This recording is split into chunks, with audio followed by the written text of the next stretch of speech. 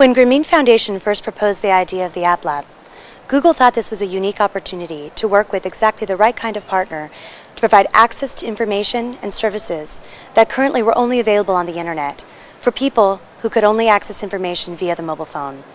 We thought this was an innovative and creative idea, and one that we thought would help bring the value of the internet to more people. From the analysis that we looked at, we realized that the majority of people in Uganda still don't really have access either to the internet or really to mobile phones through direct ownership. If you have about 3.5 million people with mobile phones and another million or so who access the phones through a shared phone model, we realized that even then it was limited. But it's still by far the most ubiquitous form of access to communication services. And so we thought that not only for Uganda, but really worldwide, the mobile phone presents a very unique opportunity to give people not only the information, but also the connection that can help them be part of a larger globalized world. The vast majority of people in the world today access information and communication services through the phone.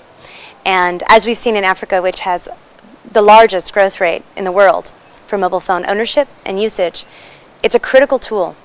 And it's also the most ubiquitous platform for reaching even the most excluded, whether it's through direct ownership or a shared model. One of the things that makes Grameen Foundation interesting is they did have the Village Phone Network, which was a shared model program, and today boasts over 20,000 village phone operators nationally.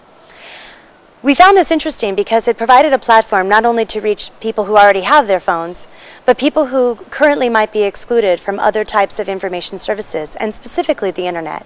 So what we really hope to do was figure out how can we bring value to people who currently are excluded today, but have access to a mobile phone. And that was really the idea behind the App Lab, the application laboratory. One of the things I've enjoyed most about this collaboration has been the process that we were able to follow. And in Google terms, it's one that we call user needs driven. What that means is really tailoring the product around the needs that we observed in the market, and specifically the kind of feedback that we received throughout the product development cycle from users. And in this case, our target users were people who were in remote, rural areas, underserved populations, maybe high-risk, vulnerable groups.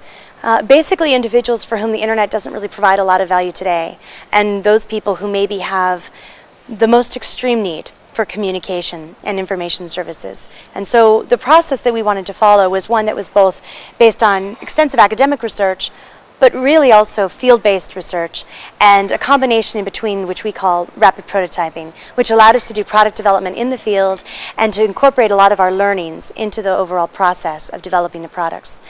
We hope what we have today is something that's relevant and valuable, but what we also hope is that we learn for tomorrow from all the things that we've done and then shared publicly, what can now create a much better array of services and product offerings for users.